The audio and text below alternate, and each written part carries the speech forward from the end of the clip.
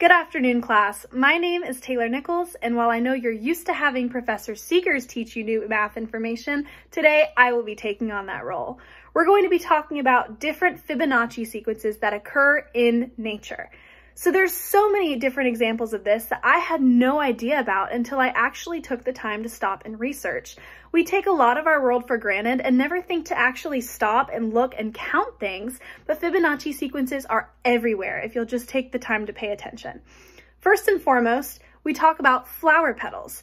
So all different species of flowers follow the Fibonacci sequence of numbers. For example, lilies have 3 petals, whereas buttercup flowers have 5 petals.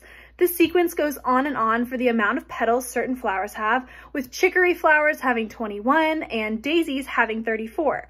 This is really interesting to me as I am a huge fan of flowers and I've never stopped to think and count the amount of petals on each of my flowers.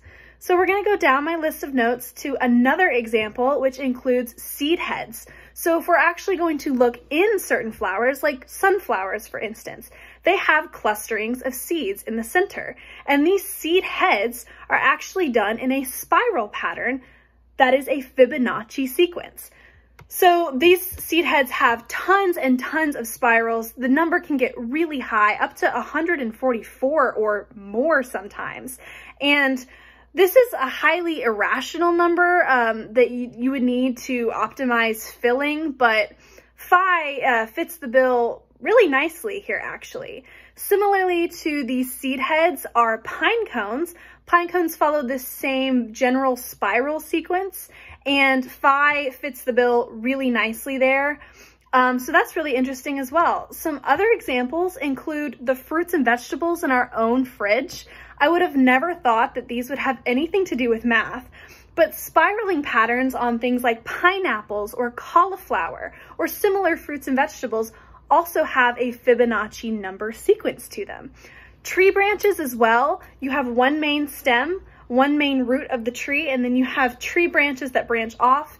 They go more and more. So you've got one big tree root, and then you have 2 branches off of that, 3 branches off of that, 5, 8, 13, and so on. That's also an example of a Fibonacci sequence. Additionally, things like seashells. We never think about that, but nautilus shells, snail shells, all of those, they follow this logarithmic spiral of a sense, similarly to how our inner ear, the conchula in our inner ear, it follows that same spiral sequence.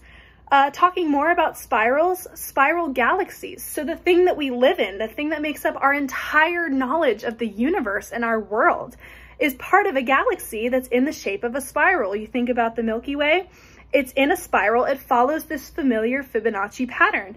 The spirals tend to be about 12 degrees, and then they rotate and rotate on. So there's tons more examples that I haven't even touched on. Things like human faces, hurricanes and cyclones, fingers, different animals and their bodies. So there are just tons and tons of examples out in our universe of Fibonacci numbers and Fibonacci sequences at work.